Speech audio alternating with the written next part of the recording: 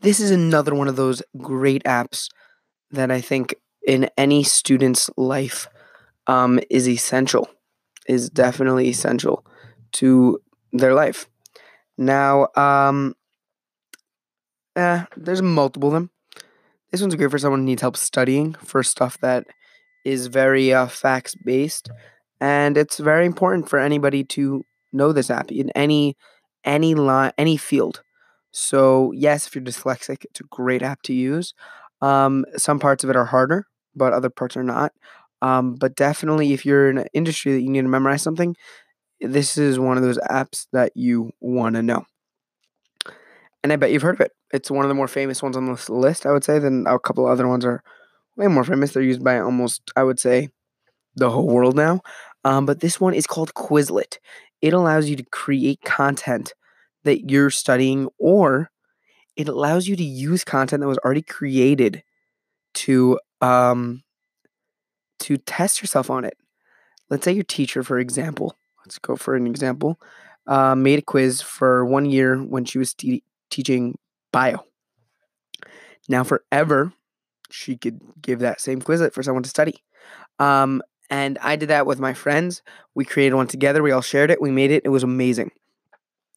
But also, yeah, it stays in there forever. If you want to make a class, you can make it. You could share it. But it's also an amazing tool if you want to learn new stuff. That's a really bad word. But if you want to learn a new industry or new facts, learn about history, learn about science, it's definitely a way to go. It makes it fun, easy. They test you on it, and it's great. It's intuitive. I literally today had a whole issue with something that was not intuitive, and I lost, I would say, let's see how many hours was on there. Close to a couple of hundred of hours of notes that I took, recordings, writing, pictures, organization, hours of work, like straight up hours of work. And I lost it because I clicked the wrong button. I didn't realize it. Whatever, dyslexia. I didn't read the whole thing. I'm like, okay, whatever. It'll not delete from my iPad. It deleted directly from my iPad with Notability. And it was not Notability's fault at all. They actually have it on their website. Disclaimer literally says this. I'm going to read this to you verbatim. This is if it's a two-way sync with iCloud. If you deleted a note from iCloud, it will also be deleted in Notability. Notes deleted from iCloud cannot be recovered. So please delete notes in Notability instead. That is very annoying. Sorry about that click. I was just doing a couple of things. And that is annoying on multiple sets because you never want anything that you could like mess yourself over with, right? Never. Never ever. You want to be able to be simple, cut, and you can make it yourself. If I could if I could just pick it up without like doing much, I haven't looked at it in a while. Let's see. Opening it up right now. If it opens up, right? Boom. Wait, it takes a little long to load. Oh, wow. I haven't been in there so long that it already signed me out. Sign right back in.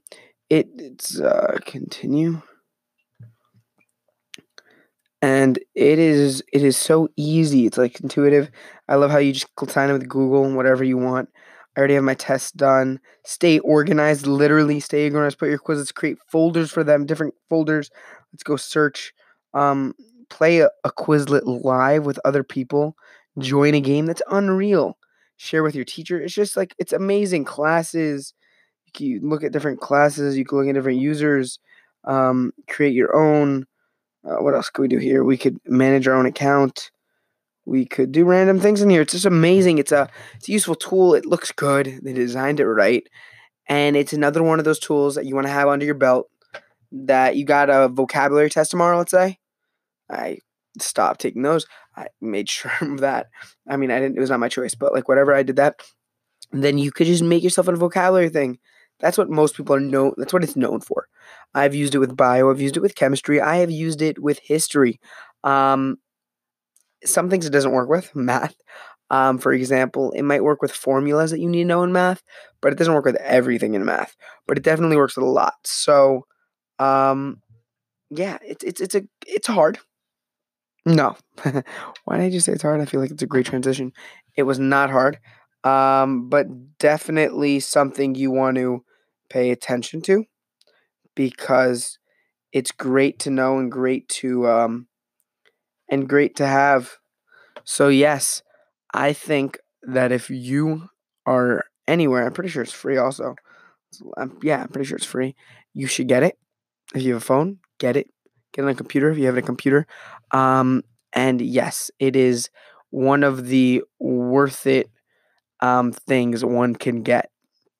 Um, and yeah, quiz. I don't know how to spell this, guys. Quizlet. Boom. Quizlet.com. Learning tools, flashcards. It's free. Literally, that's what they say.